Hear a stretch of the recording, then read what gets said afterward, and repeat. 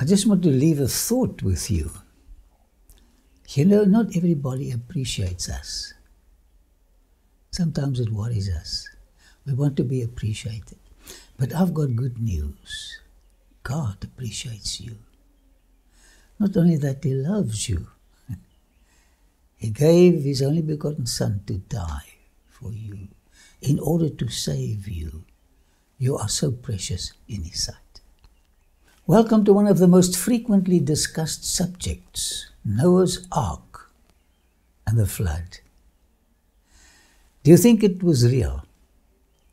Or do you think it's just a myth with some moral lessons? Come with me to Cologne in Germany. I was on my way to this beautiful cathedral when I came across something amazing. Here it is, and this is what the newspaper had to say. Let me read it to you. Noah's Ark has docked in Cologne, Europe's first floating amusement park with a biblical theme has opened its gangway in Cologne.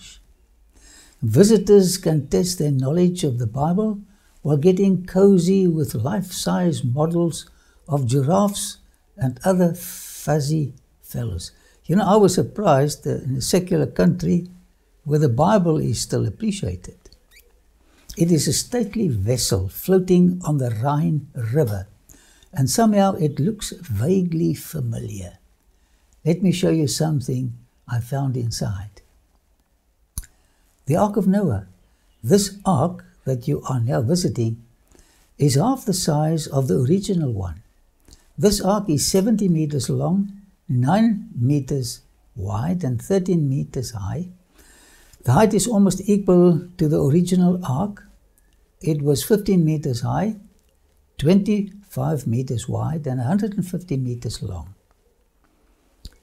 Plumbing one's memory, it does indeed resemble illustrations from childhood picture books about the Bible. That's just what Dutch television entertainer and puppeteer Art Peters was aiming for. Nearly a year ago he purchased this model of Noah's Ark, turning it into a kind of museum and amusement park to teach people more about the Holy Scripture. I salute a man like this, because there is no other book like the Bible. It tells me how to get to heaven and stay out of problems. The Bible is an interesting book, he says, even for people who have never read it. He observed, everyone should be familiar with its stories. I agree with him. Cologne is the first station abroad for the Ark, having docked only at Dutch ports until now. When visitors board the ship, the first thing they receive is a questionnaire where they can test their knowledge of the Bible.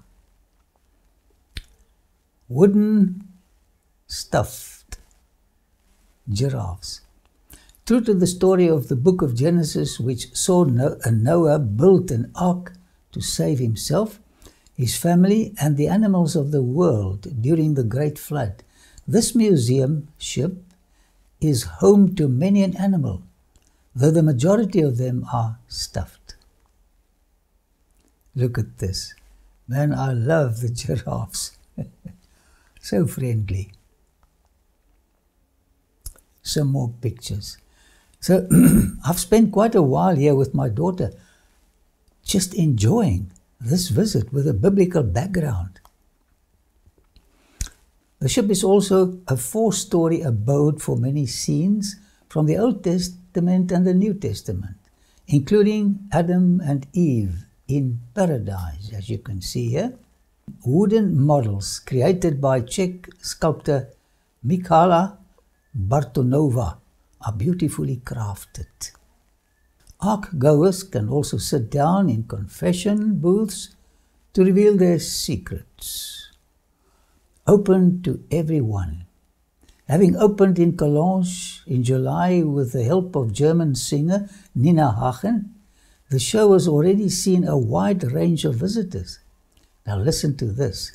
Jews, Hindus, Buddhists, Muslims, as well as Christians have made their way on board since then. Exposure to the story of the Bible. I greet these people. Do you recognize some of these names?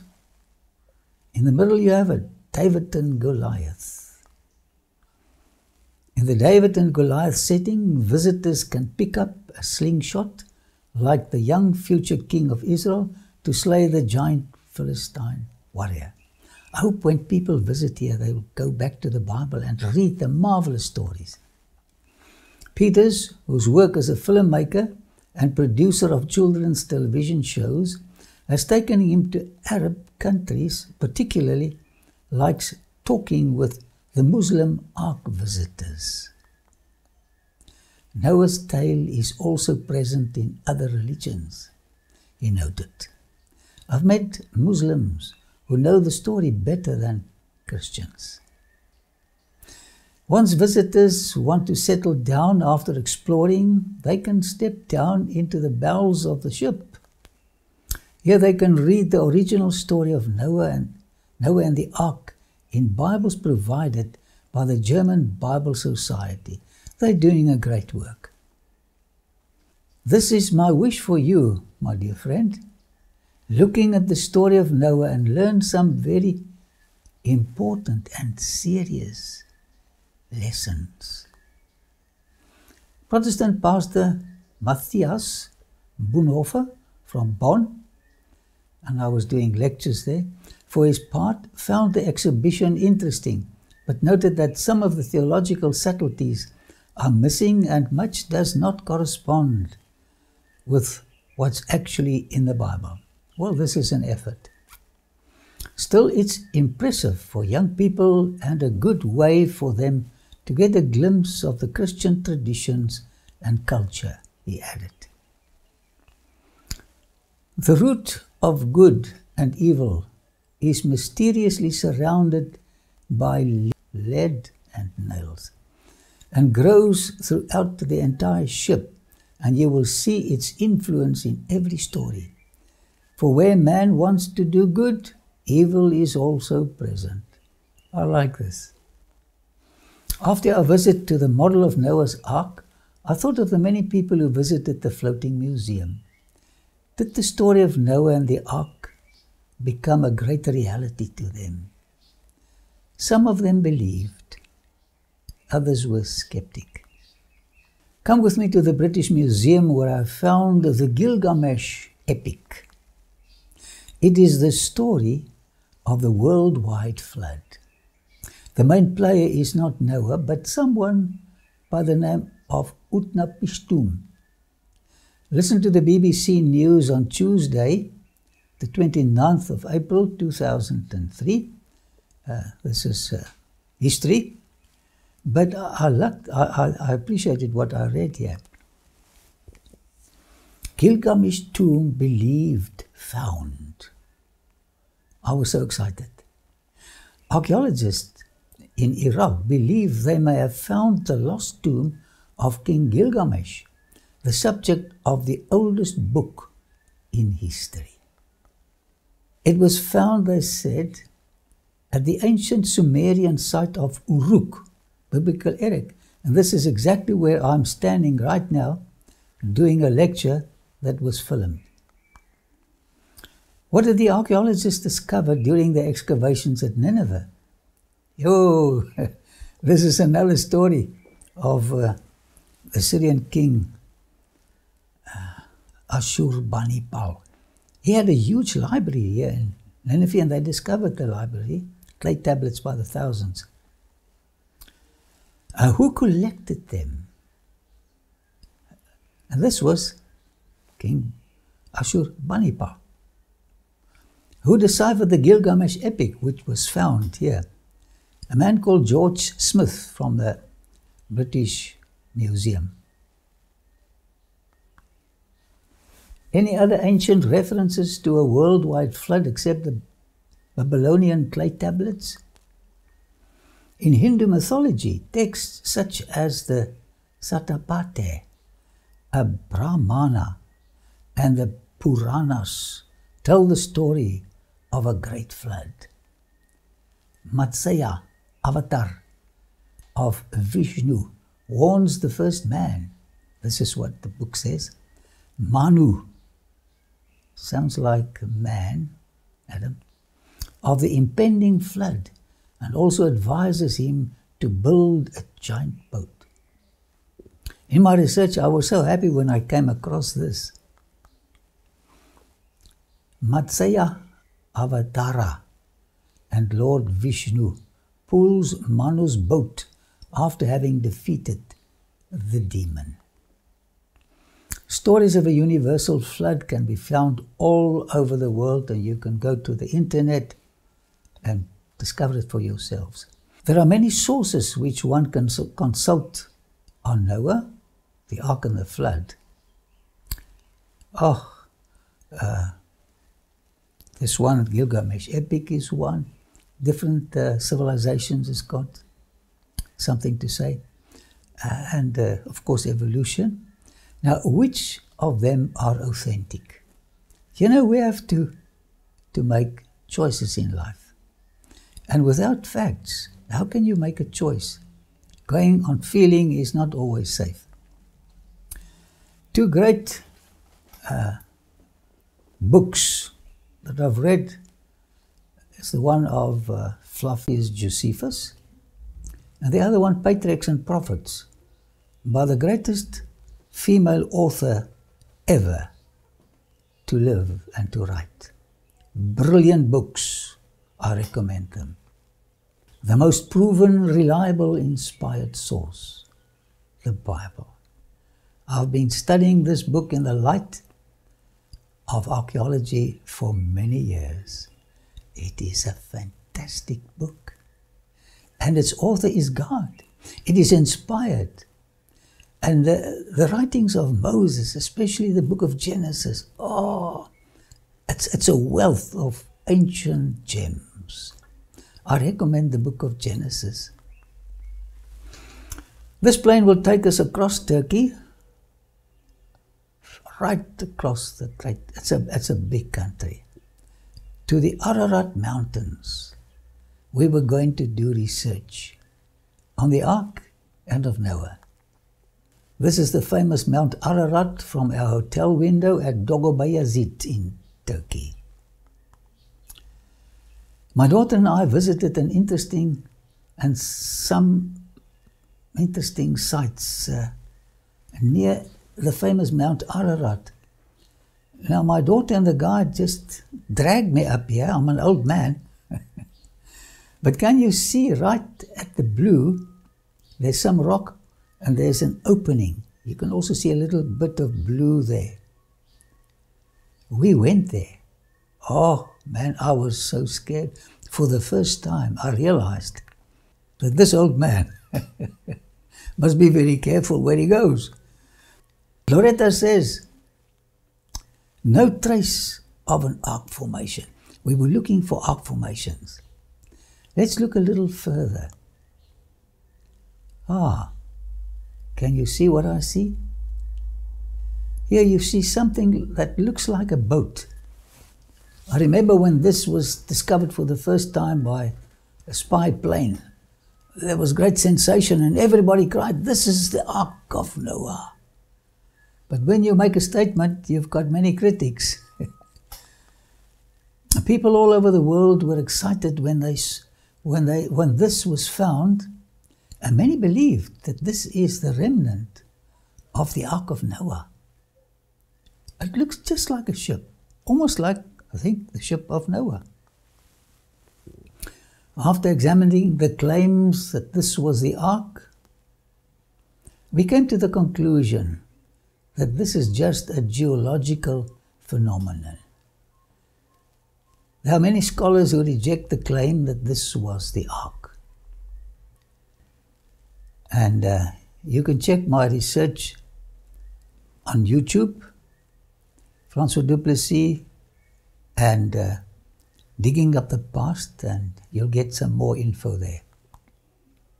Besides visiting many amazing archaeological sites, we will also visit a mountain called UgeTube in Armenia, meaning the covenant in Armenian language, the Ark of the Covenant.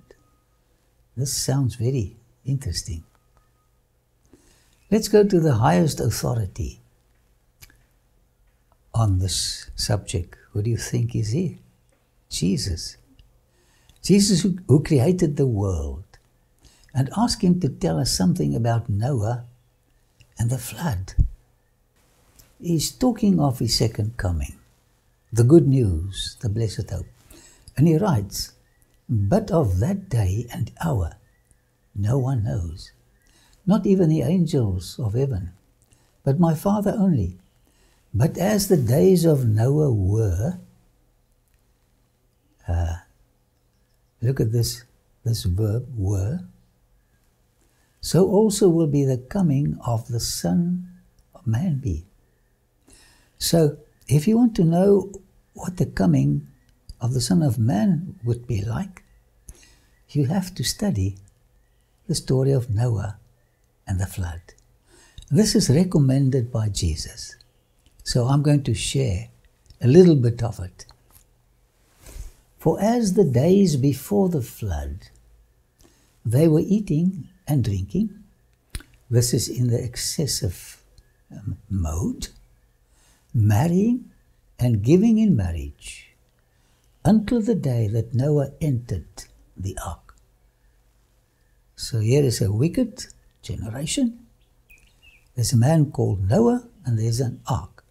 And this is what Jesus confirms. It is not mythical, it is real. "And did not know until the flood came and took them all away.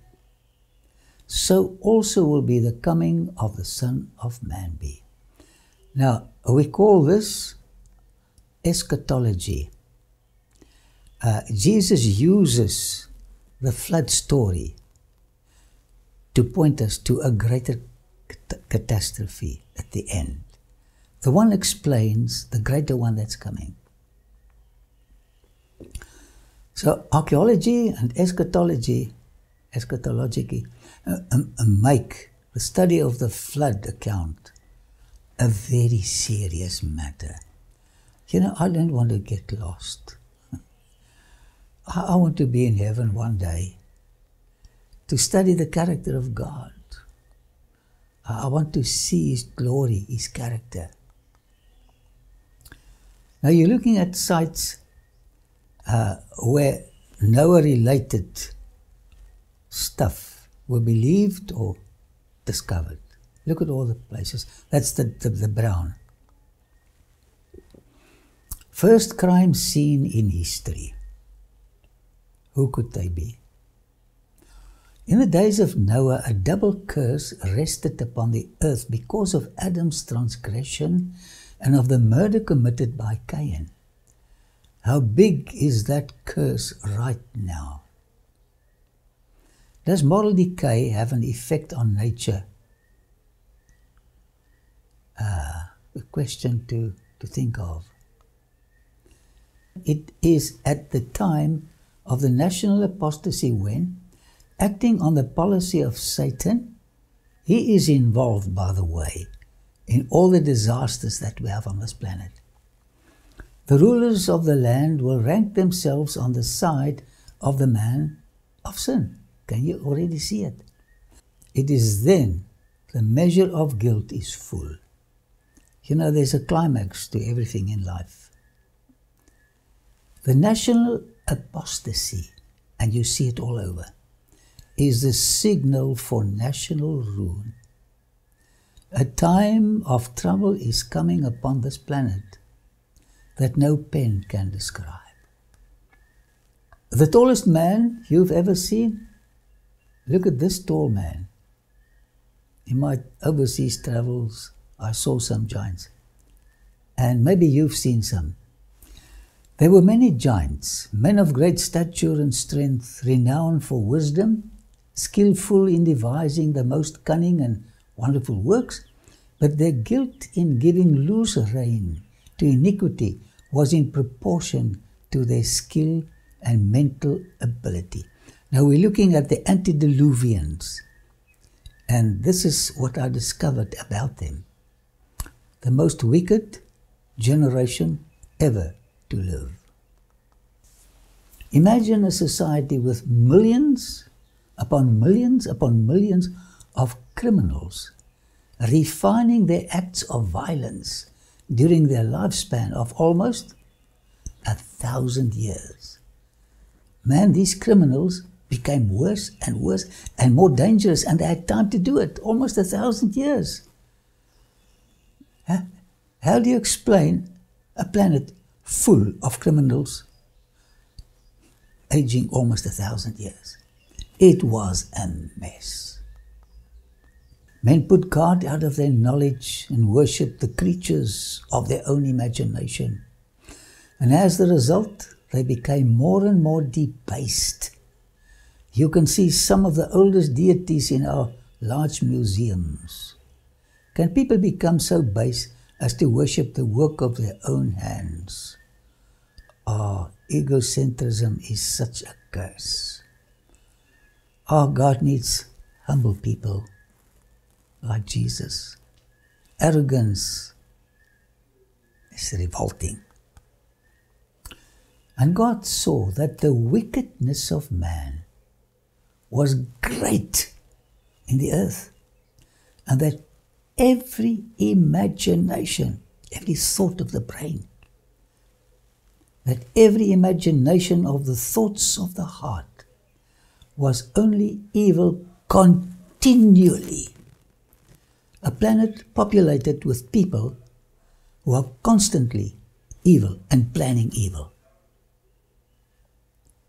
I hope you appreciate what the antediluvians looked like. Here we have a profile from the Bible of them. The earth was also corrupt before God, and the earth was filled with violence. Violence. Nobody was safe. Your evaluation of the judge who never convicts rapists, thieves, abusers, murderers, where will it end? And this is the problem in my country, for instance. The perpetrators are never sent to jail. And if you don't have a justice system meting out punishment, you have chaos. And this was the case of the people before the flood, the antediluvians. Polygamy had been early introduced in the antediluvians, contrary to the divine arrangement at the beginning. It was not Adam and Steve, it was Adam and Eve. The Lord gave to Adam one wife, showing his order in that respect. This is from God, the designer of humans. Neither the marriage relation nor the rights of property were respected. Can you imagine a society like this? They're going to demise themselves. Whoever coveted the wives or the possessions of his neighbor took them by force, and men exulted in their deeds of violence. Can you imagine living in those days? You are never sure of the safety of your property and your loved ones. Now, would the judge of the universe allow this to go on ad infinitum? How long will he tolerate this? This was not his plan for people.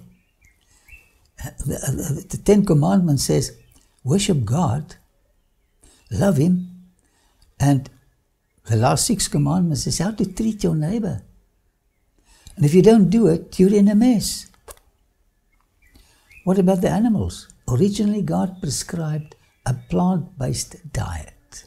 Lions and predators all ate a plant diet. How long did they continue this practice? Here's a modern scene of slaughtering animals.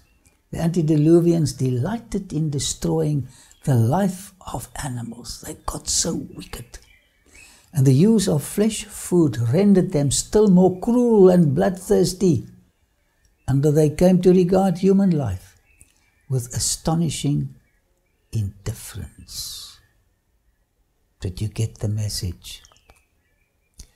We will continue the study of the conditions before the deluge. You will be surprised at the patience of God with His wicked creatures. My prayer for you is to prepare for the last catastrophe that is coming very soon, as it was in the days of Noah, says Jesus. So it will be at the end of time. This is the end of life on this planet as you see it today. God is not going to tolerate it much longer. This planet is getting so wicked that if God does not destroy it soon, He will have to apologize to the antediluvians. If you need a little help with a weakness in your life, please consult the Creator, because He is also the Recreator. Father in heaven, we've begun a study of what happened before the flood. And I pray you, Lord, help us to realize the seriousness of the Bible story and the history of the destruction of this planet. And if there's something in our hearts, maybe bitterness, an unforgiving spirit, jealousy, whatever, please, you are not only the Creator but also the Recreator. Recreate us with a clean heart. In Jesus' name, Amen. Thank you for watching this presentation. To subscribe to our channel, click here, then click the bell to get notifications. For the next presentation, click here. See you next time.